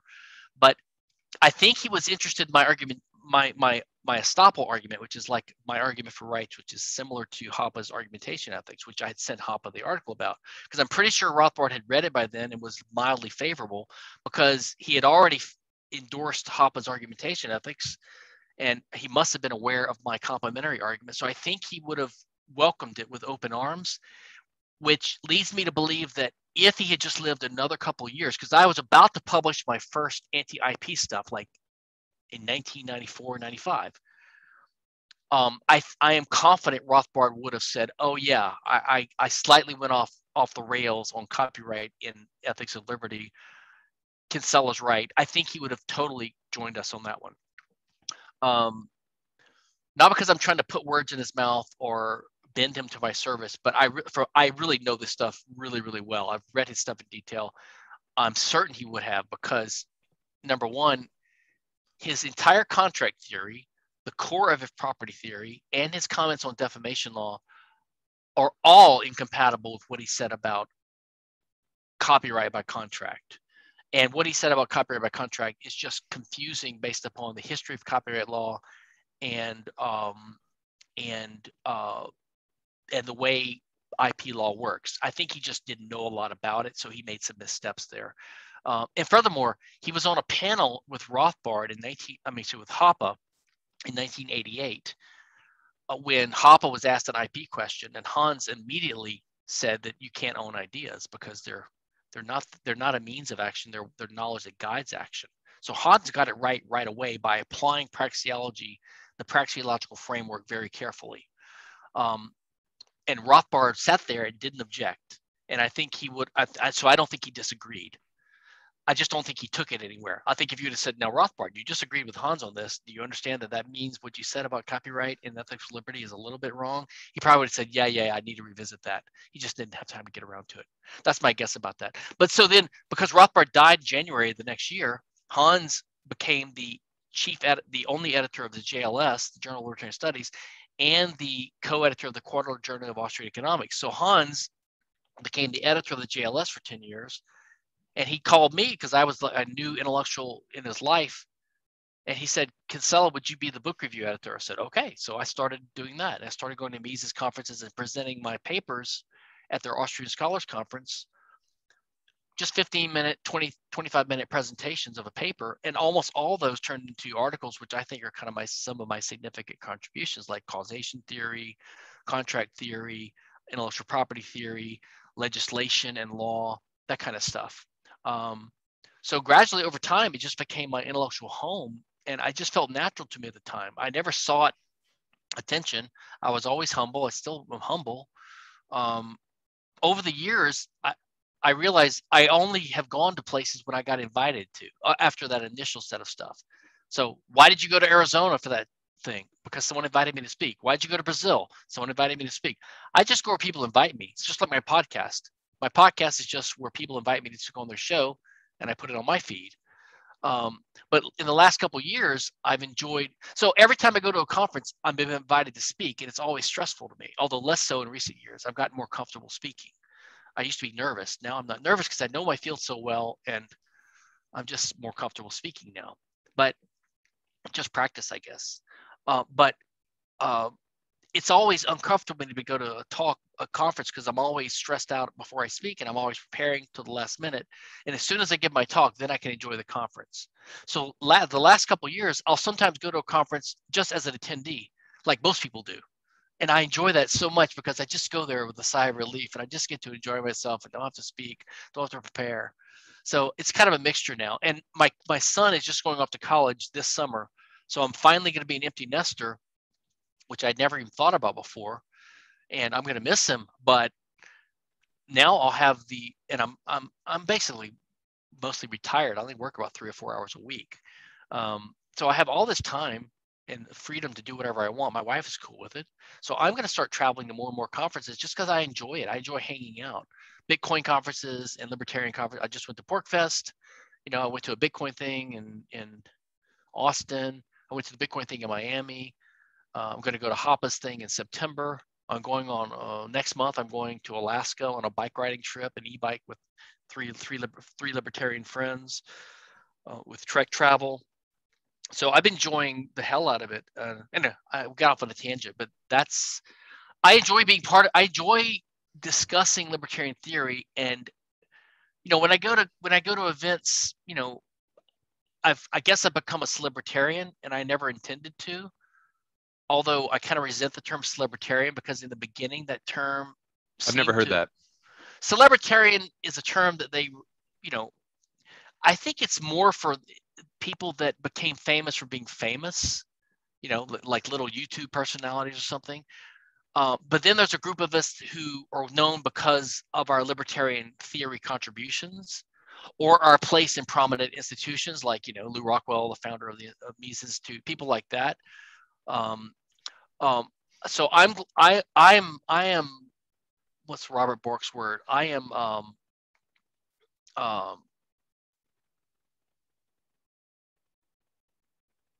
forgot the word he uses for, I'm pleased that people can talk with me recognize some of the, have read some of the stuff I've done, and we can talk about it.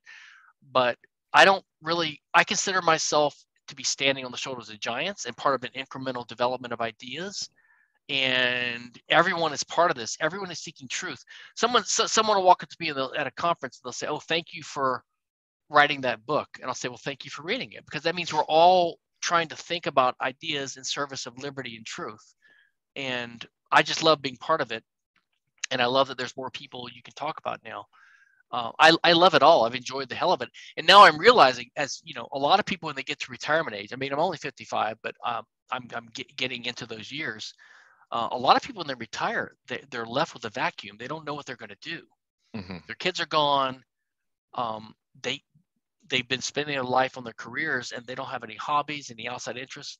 I've always had this avocation on top of my vocation, and I have seven or eight books I want to write, and I'm working on. I can work on that forever, and I can keep staying involved in things like this. So I'm not worried about retirement. For me, retirement is just going to give me more liberty to do things like this. So I guess it's sort of inadvertently led me to a perch I can land on and rely on in my in my last 30 hopefully 30 years. So I've enjoyed being part of it. If that answers your question. That's fantastic. Yeah, to what greater pursuit than the pursuit of the deepest questions about society and rights and right and wrong. And so that's better than probably fishing, maybe a little bit better than going fishing. I've never been one of these sort of what I view as an insecure type who always has to try to elevate their way of doing life, and because they feel a little bit insecure about it, they criticize the way everyone else does it. I don't believe that at all. I mean, there's a million ways to live life.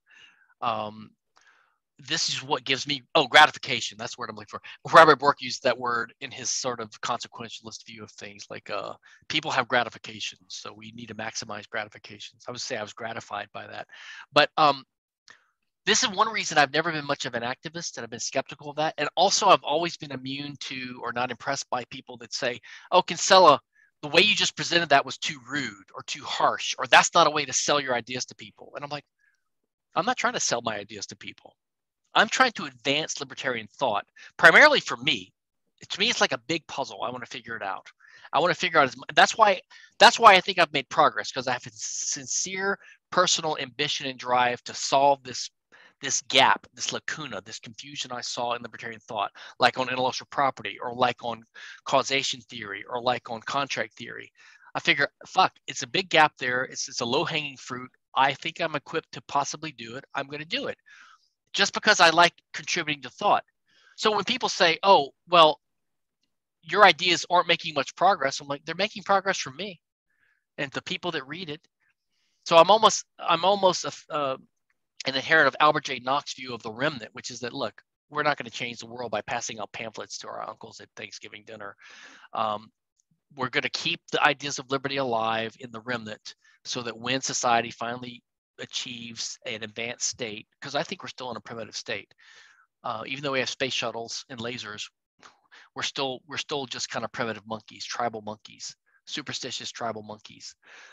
When we finally reach an advanced state, the ideas of liberty will be there for people to draw on. Sort of like we rediscovered Justinian's Code of Roman Law after 800 years or whatever, it was lost and we rediscovered it, or Aristotle's works.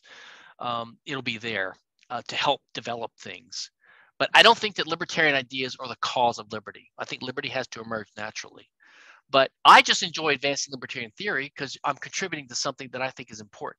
And I don't think my role is that momentous. I think it has been significant to a certain degree, because I've been lucky to have been born where it was advanced enough to have a solid foundation, but primitive enough to have work left to do. And I've identified low-hanging fruit, and I've worked to develop my knowledge and skill set so that I could contribute in a meaningful way to some things without being a total crank. So that's all I do, and I enjoy it. But I think everyone plays a role in their own way, even if you're just a quiet listener, and then you live your life in a good way because of that, or you deepen your understanding. Everyone plays their role, and I love that about our movement. Cool. I've almost taken 2 hours of your time, and you've been unbelievably generous in answering these questions. Could I ask? Yeah, I got 15 more minutes if you want. 15. All right, let's do it. Here's some stuff that's not necessarily philosophical, but just to get to know you, the guy. So do you fall down any rabbit holes in YouTube? I mean, they could be intellectual rabbit holes or just wasting your time. Yeah, I watch like Wealth by Slayman, you know, some of these couples prank videos a lot. Prank videos. Go ahead. Yeah. What were you saying? Well, you had published a video where you asked your wife, if you're going at 80 miles an hour, how far do you go in an hour, or something like that. No, that's not really. That wasn't really a prank. That was one of those memes that was going around. And my wife's an engineer. We're both engineers. And I asked her. She was like, "God, how can you be asking me such a stupid question?" Good. But I was just listening to something on YouTube. Oh no, it was. I've been reading Blinkist a lot. Tom Woods recommended it. I've probably read 60 books on Blinkist now, or I've listened to audio versions of the book summaries of about 60 books. And one of them was the one by Daniel Kahneman. I just read it yesterday. It's called Thinking Fast and Slow, something like that. Because I'm interested in psychology lately. Ever since I've recently learned a lot about alcohol. Last year, I quit drinking 8 months ago. Oh, wow. And it's been amazing. And my life is so much better. I've learned so much about it in coming in that process. And I've learned about psychology in doing it. So I'm interested in psychology. But he had this brain.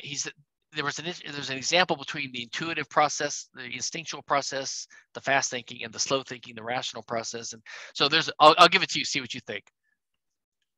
You have I forgot what the items were. Like there's a candy bar and a marble or something like that.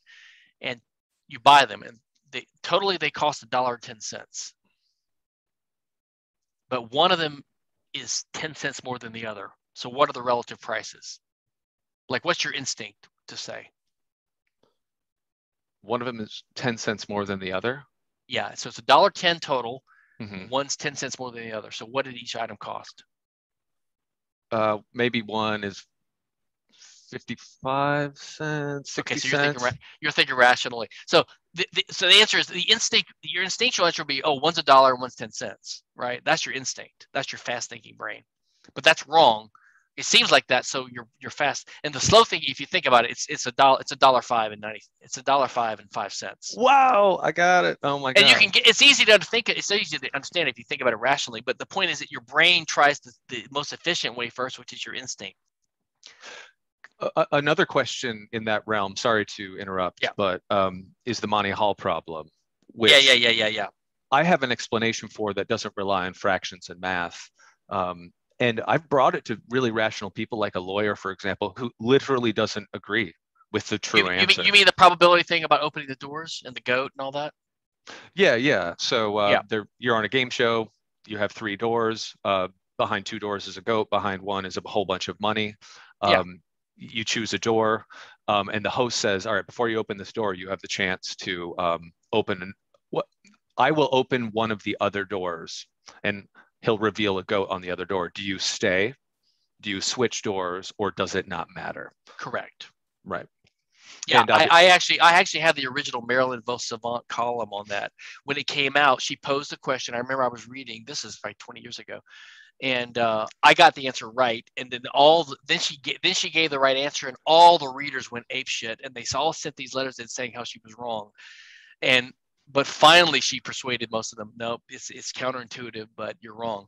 And I think I'm curious what your take on it is. But most of the contrarian answers on that, they involve changing.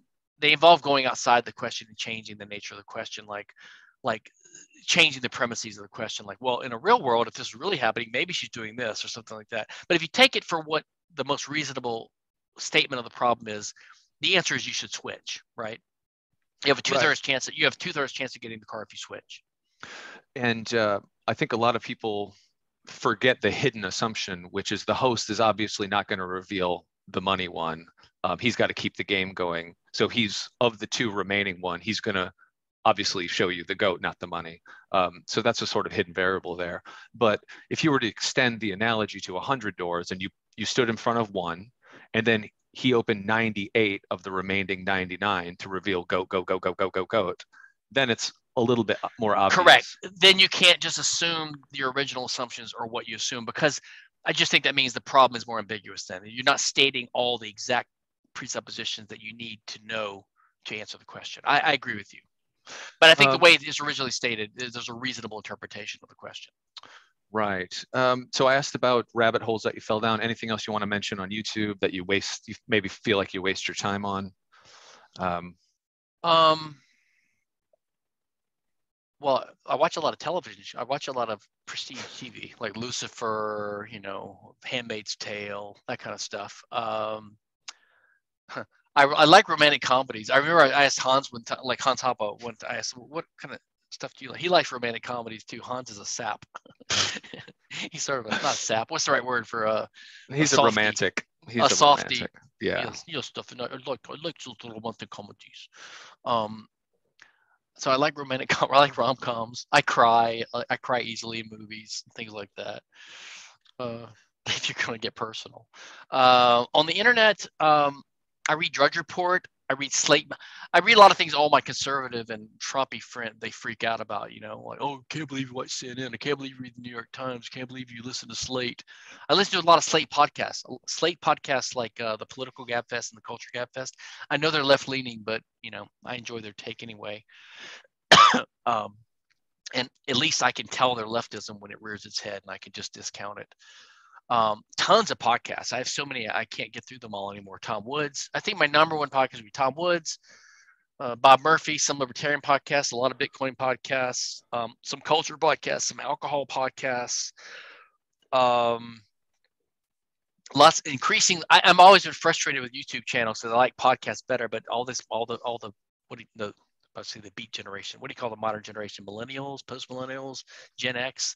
They all like YouTube instead of podcasts now, which drives me crazy. So YouTube channels, the prank videos. I like the scam, like Kit Boga, where he scams these Indian scammers. Yeah, I like those. Those are fun. It's just a wonderful sense of civilian justice. And I watch a lot of these 5-minute things from like Ben Shapiro, like debunking the left. Although it gets a little bit tedious over time. I'm kind of getting sick of Fox News because they have the same old. Can you believe this woman would not kneel for the flag? The rage porn on the GOP Republican side. My mother is addicted to it, and she visits my house on occasion, and we don't have cable news or anything, and I have to set up a computer so she can watch Fox News so that she can get her injection of rage. And it's exhausting. I can't. I had I love my brother-in-law and my sister-in-law love dearly. They're both hyper-conservative, libertarian leanings. They lived with us for several months over Christmas, and every time I would have CNN on, they would freak out. They got to have Fox on. Yeah. But then my son and their daughters are all like modern. They're all cool kids. My son is libertarian leaning, but he's a modern woke kid. They're all woke. They're all totally what do you call it? They're totally inclusive, and they're not racist. They don't care about all that crap. And they're a little bit disgusted with Fox News, and I can kind of understand it. I'm seeing it through their eyes now. Like they walk in the house, you got Fox News on all the time. It's the same old crap over and over again. And my dad recently, I hooked him up with YouTube TV, and he can't find a weather channel, and he's begging me to hook him up with the weather channel. I'm like, why? He just wants to sit and watch the weather all the time. This is what old people do, I guess. Like, just open up an app and you'll see what the weather is. He wants to watch these live reports all the time. I guess that's better than Fox News. It's maybe like their version of meditation app. Yeah. Well, they're always worried about the weather for some reason. Worried about the weather, but without the hate. Okay, exactly. So I've only got a couple minutes with you. Go ahead. I got some time. Any musical? So let's say guilty pleasures. Now, a lot of people respond to the question of guilty pleasures, say, I don't feel guilty about anything. No, what I mean by guilty pleasures is things that you think other people would not understand or respect, or maybe look down upon you for listening to. I don't know. I mean, I don't know if I'm alone in this. I think a lot of people get stuck in their musical taste in a certain era. Like I've liked some bands since the heyday of when I got interested in music, but I'm stuck in that era where I learned to love it. And so there's some bands I listen to over and over and over again for like 30, 40 years. So Rush used to be my all-time favorite band, but slowly over time, Pink Floyd has overtaken them. So Pink Floyd is by far my favorite band in the world. And I listen to them repeatedly over and over and over and over and over again. But I love The Cult. I love Iron Maiden. I love Triumph, Saxon, and Riot, and Yngwie Malmsteen. Those are like my favorites. And then some others that are a little bit softer, like Boston and Journey and those guys. But I also love like Madonna and Gwen Stefani and this kind of stuff. I love that kind of fun stuff, the catchy stuff, Heart. But lately, some classical. I've been listening to space music and some of that chill music, that ambient. My friend Juan Carpio in Ecuador, he's into ayahuasca. He got me into that ayahuasca music. I think it's called Spangle. I sit down and listen to that. I like Spangle. So I don't know if it's indefensible, but I like candy ass music sometimes, catchy stuff, syrupy stuff. But I really like the good 80s hard rock. Do you play guitar or something like that? No, I wish I'd learned. I started learning piano briefly when I got my son Suzuki lessons. The teacher made me take lessons for 3 months, and I thought about learning piano in my retirement years, but I had just too many other interests, so I never did learn an instrument. Last couple songs about music. Is there a song that you have a negative association with? It's not that you hate it; it's that just you don't like it because of where you were at the time. Not really. I don't really think like that. A lot of times my son will ask me a question like, what's your favorite color? And I'll say, I don't think like that. Right. Partly because I'm a hyper Austrian subjectivist. I don't think what does it mean to have your favorite color? It's like, when people say that, I think they're almost retarded, because it's like, so let's say blue is your favorite color. What does that mean? You want everything in the world to be blue? No. So what does it even mean? It's like a meaningless statement, I think. Sometimes I want to wear a blue shirt. Do you ever wear a white shirt? Yeah. So how can you demonstrate your preference for blue? So I can think of one song that I would say triggers me, because it was, I got to be delicate here. It was a song that evokes memories of a past part of my life where things that happened were painful about it later. Got it. Like a romantic kind of thing. So yeah, there's a song I don't really want to hear because it would bring back painful memories. Maybe. Do you want to mention it or not? It's by the group Century, and the album is "And Soul It Goes," ANSOUL It Goes.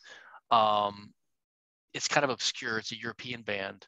I can't remember which song it is on there. I know it when I hear it though. All right, I will look it up. Let's see here. Your first.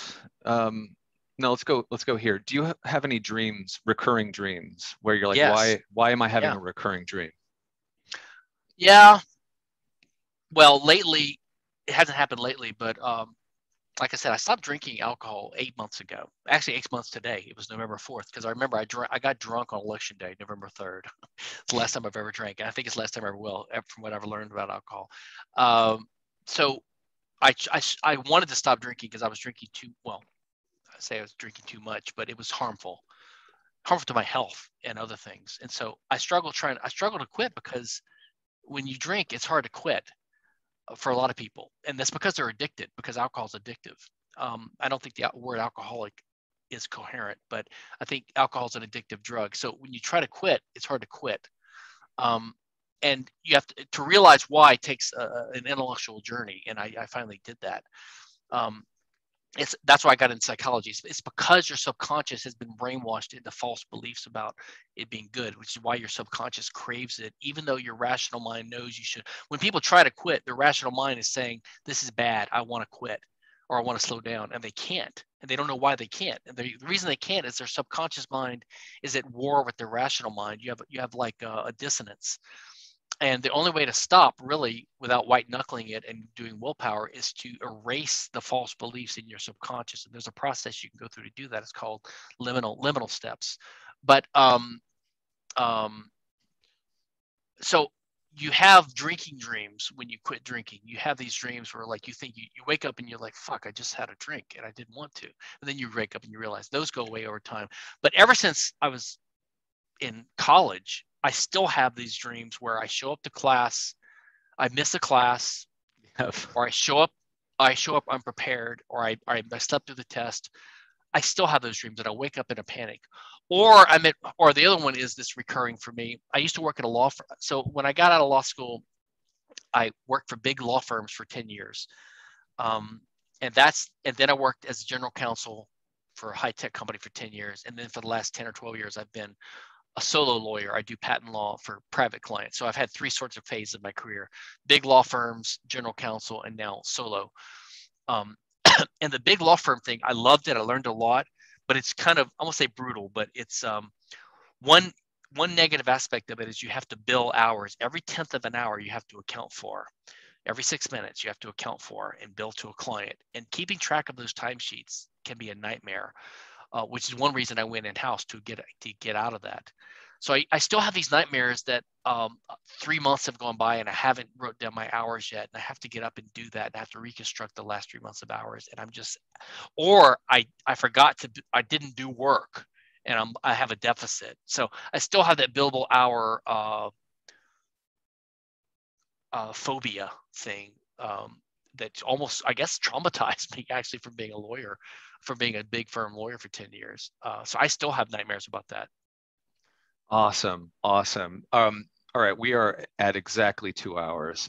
So maybe we do a follow-up, months or years later, because I have so many more questions to ask you. But this has been an absolute delight. Yeah, maybe we could even break this one up into 2 parts, or I might at my end, because I noticed people don't like 2-hour podcasts, or maybe some people do. I don't know. Great. So yeah, I'd be happy to do a follow-up anytime. Fantastic. I'll let you know when I've got my questions compiled, and maybe we'll do another one, and we'll connect after this by email or something. Okay. Take care, Jesse. Have a good Sunday. Have a good July 4th. You too. Bye-bye.